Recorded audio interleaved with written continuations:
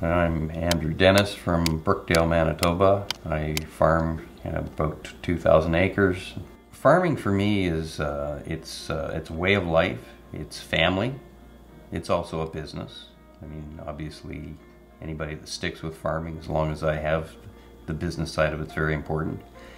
It provides income for my family and it provides food for the world. And I'm very passionate about it, and so is my family. We always have been.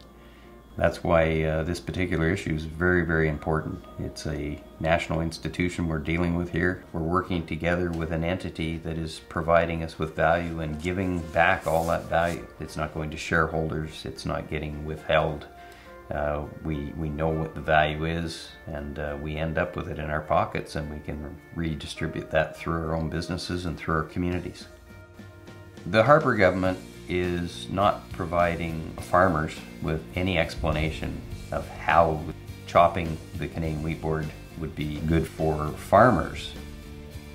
I think a lot of people are going to lose their farms over this. I don't think there's any doubt about it. It is a municipal issue, it's a community issue, and it's a wallet issue for every Canadian, not only farmers.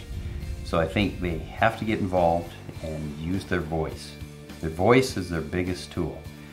Get on a phone and make sure people are very aware that you're very concerned about this, because even for urban people, this is going to be that $200 or $300 a month food price increase that could be pretty harmful as this moves corporate.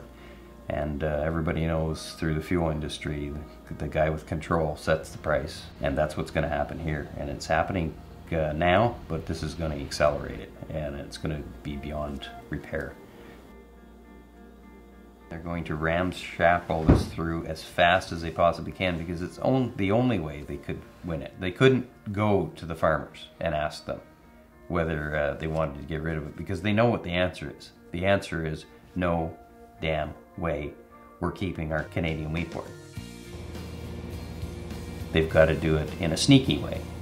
And they're working awfully hard to do that. And that's very alarming in the democratic society that we live in.